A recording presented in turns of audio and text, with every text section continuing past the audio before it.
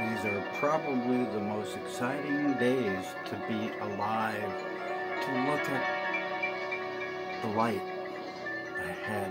It's like a tunnel, and yet it is there.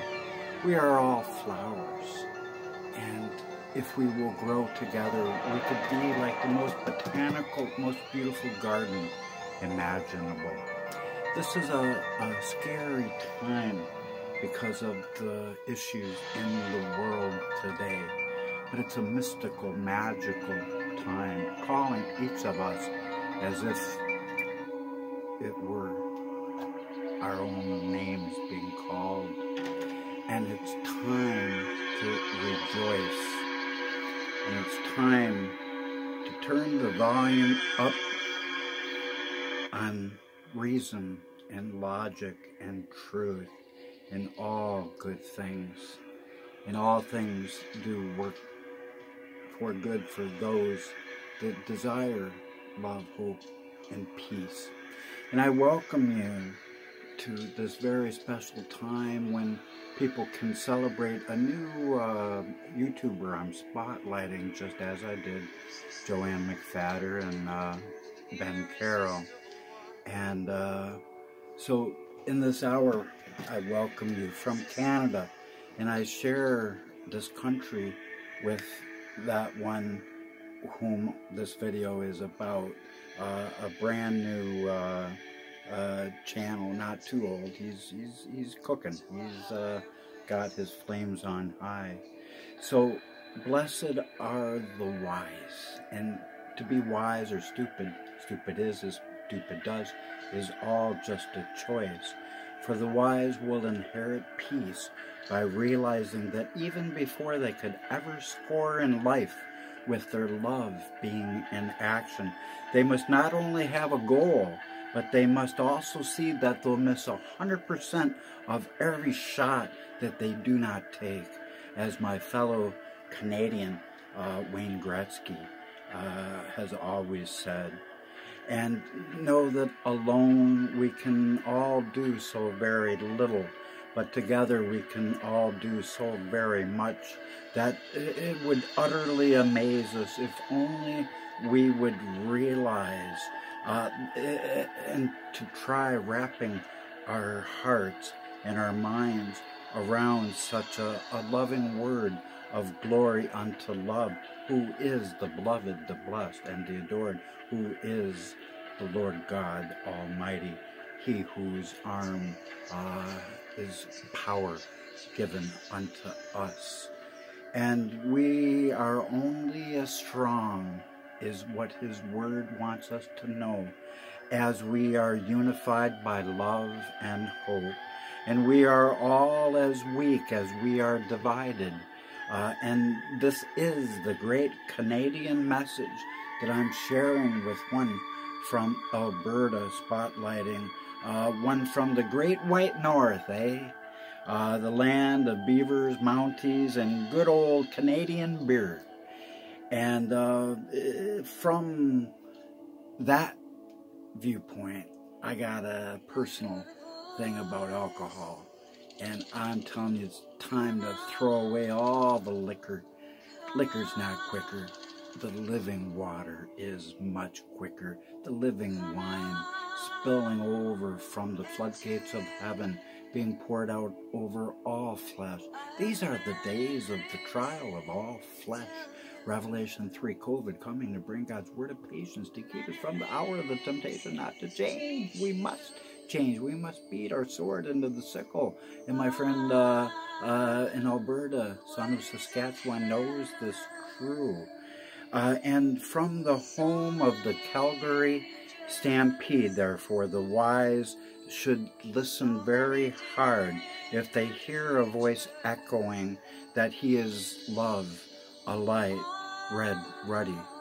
And so try embracing the truest truth, that happiness that's held in our hearts is the divine seed of the most peaceful hope imaginable.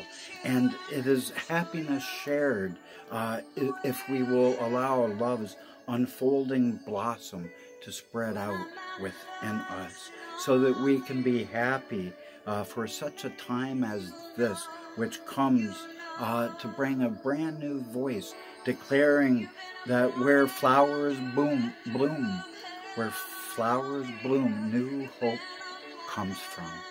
And hello, my name is Daniel Fletcher Owsley, and I'm delighted to be spotlighting different music ministries like Joanne McFadder and Ben Carroll, as I now hoist up another huge spotlight over a fast-growing YouTuber from Calgary, Alberta, for the revealed preacher of love in question. He fully sees, and I can tell, I've got a good discernment about myself, that humility will lead us all to unity, that will then bring us the most beautiful peace of the age of the Lion and the Lamb, that can only arise if our understandings join together in love and embrace our similarities instead of our differences. It's time to lay our differences down in the name of love. It is the shattering of the power of the holy people. It is the decursifying of the curse of Babylon. And I'm telling you, unloving religion in this world is the horror thereof. Disunity will drive us to suicide, to the edge of oblivion and annihilation by our own hand and our own hateful wrath and our subtle racism, both spiritual, emotional, and physical. And so between Red Deer, Alberta and the Redwood Forest, let Red Ruddy's great celebration of love be exalted evermore, and let brand new hopes of love's greatest peace now be echoed from Red Rock, Arizona to Red Lion, Delaware, and let the wise exalt his desperately needed message of love. Let it be exalted from the Red Sea all the way to Russia's Red Square and everywhere in between. And let those wanting to shine as the stars that we were fearfully and wonderfully created to be, let them let go of all that's been weighing them down, he says, weighing them down like anchors, I say, so that they cannot even travel as they should be. And let such faithful few of great brand new kingdom age hopes embrace Red Ruddy's words of blessing and awfully good wishes. So share his words with others living between Red Fort, Indiana, and the infamous Valley of Fire, not too far from Death Valley. And know that in these days the highest peaks of the tallest redwoods are now raising their limbs up to our great beyond, for red skies painted brightly by the most passionate words of one who is Red Ruddy. Nor can anyone deny that he's red with love's brightest flame, and ruddy by his cheerful reddish complexion that comes unto all people who are standing under the glorious shining translucence of the blood-red ruby of our Lord's bejeweled scepter of love that's held so lovingly within his mighty nail-scarred hand of that roaring Lion of Zion, who's roaring out our names louder than ever before.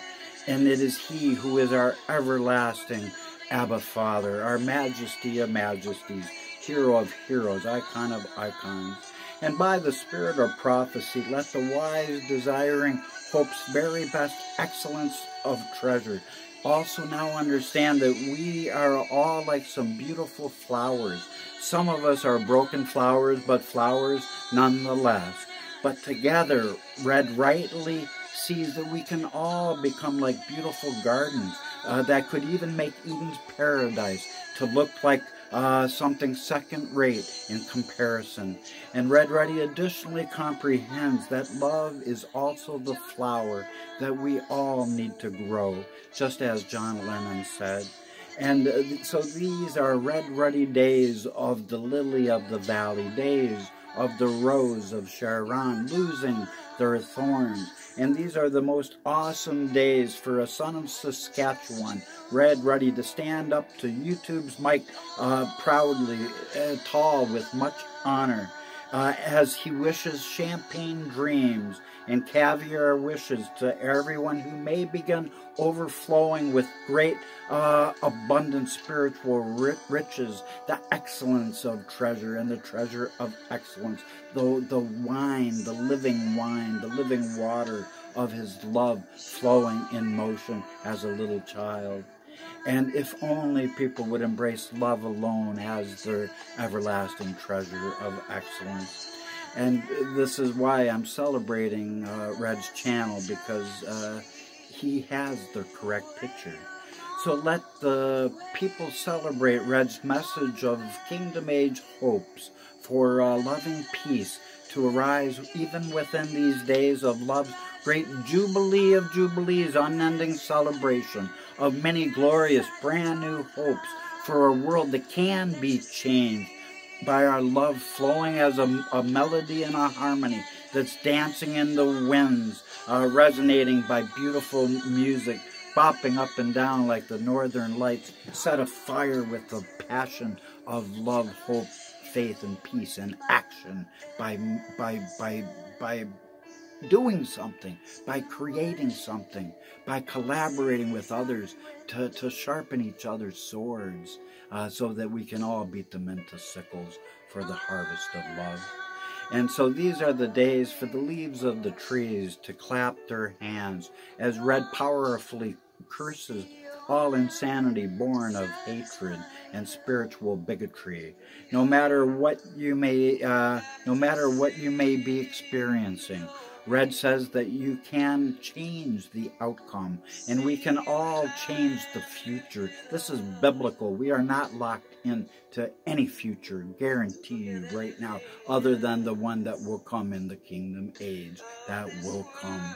And know that when you have the strength within you, Red says that you can change your frequency so that you can see that nobody can ever unite with anyone else until they unite the light and the dark that's within themselves. And it can be joined together and united as one because of God's love and his forgiveness. For he says to all people, I will be your God, you will be my people.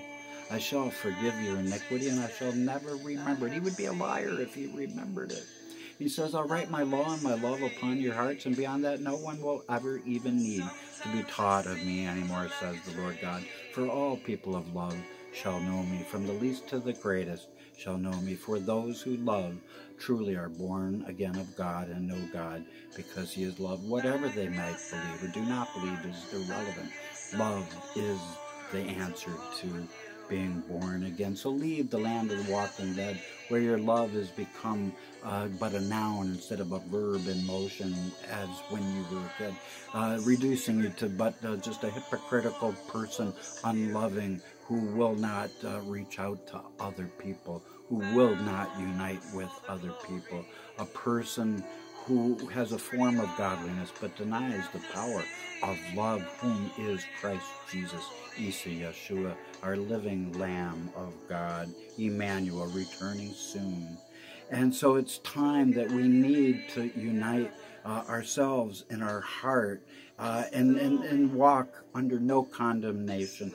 Those who walk with the Spirit are under no condemnation. And once you realize that, then you can begin sailing upon love's ruby red sea of no more bleeding hearts, so that people will never again have to learn the ways of war anymore. So let all people come towards that sapphire sea of love's overflowing forgiveness divine. It is a sea that is a sapphire and a ruby and an emerald all in one. The hues are just like the northern lights, reflecting the glory from the great white throne as our Lord stands and puts his sickle into the world for the harvest of love.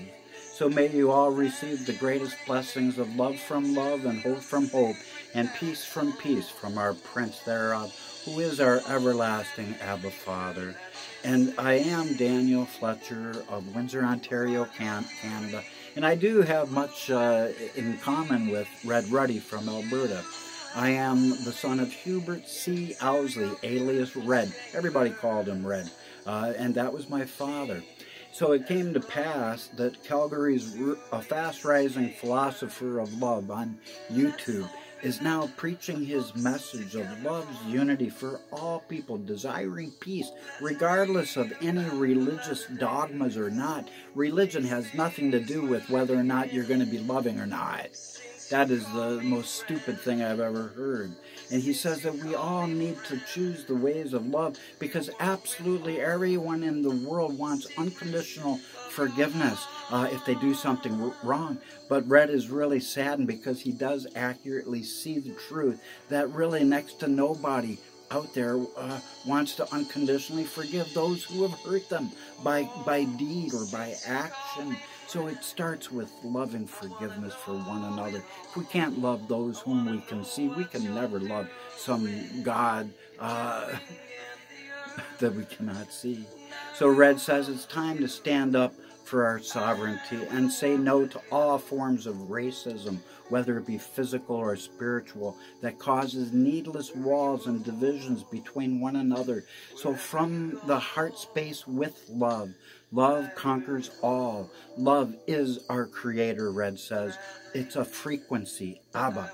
You are the creator, he says, so create your own abilities to take back your sovereign power. Anchor yourself into the righteous direction you crave as you choose love by consciously recognizing an inner spiritual challenge. And Red Ruddy also stresses that we all desperately need to look into our mirror and speak the I am affirmations of many good claims that we can see ourselves experiencing by faith if we'll only have the desire to honestly be able to say that I am excellently healthy, I am love, I am light. What beautiful affirmations. I am powerful. I am beautiful. I am grateful. I am creating the version of myself that I want to experience. So Red says, open up your hearts and reach out.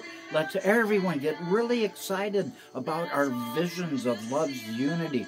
These are the days when the Good Shepherd has risen over all the flocks of man, John 10, because all of them have always been his, and he loves each and every one exactly equally, having no favorites, loving one just as much as one another. And so it's time, Red says, to express our love, our connection, and to build a community. But he also warns that there's a tremendous amount of deception in this world. And he says his advice is to let it all go. Go inwards, never mind the external pleasures and the instant gratification. Therefore, Red rightly says that we need to remove all disagreeable energies and entities from governments by prayer and loving faith and loving actions beginning to happen all around the world. And we need to be the love that we wish to see in this world, Red rightly says. And he adds that our imagination is the key to setting our inner child free from all of the trauma and all of the experiences that have held us back from becoming the very best versions of ourselves. And he also emphasizes that the gospel truth, that if anyone continually raises their core frequency, they hold it moment to moment while they start to become in service to others without any expectations. That's my problem. I have too many expectations. I preach to a world that's unloving, unfriendly. No one even says hello. And I guess I'm preaching in spite of that because I love them anyways. And so it's time that he says that those free from spiritual bondage may then marry their good thoughts with emotions from their heart space, he says. So they can marry the emotions together with their heart space as they manifest themselves into a brand new earth. And Red also says it's utterly true that it's as simple as changing the channel if you get tired of what you've been seeing. And Red Ruddy added that we all need to keep creating the things that we love. And when we create, we rise our core frequency of love, hope, and faith. And by holding building more of that within us. It allows us to ascend higher into a better place of love where we can truly see the utter blessedness of he whose magnificence of the splendor of his beneficence goes before him, his overflowing charity and adoration for each and every one of us.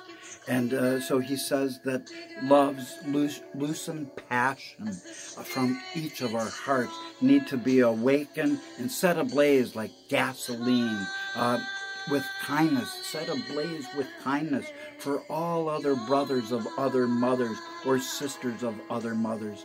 And Red says, therefore, that ascension is how you escape the 3D experience and you transform it into a 5D. So a great wildfire of love can come forth as a great explosion of joy within you. And then he stressed that the 5th dimension will explode with the greatest possible hope within for world peace, even when enough humans raise their inner frequency so it'll match the inner earth. And he says our collective frequency altogether will pull the inner earth to the outer earth when we are matching.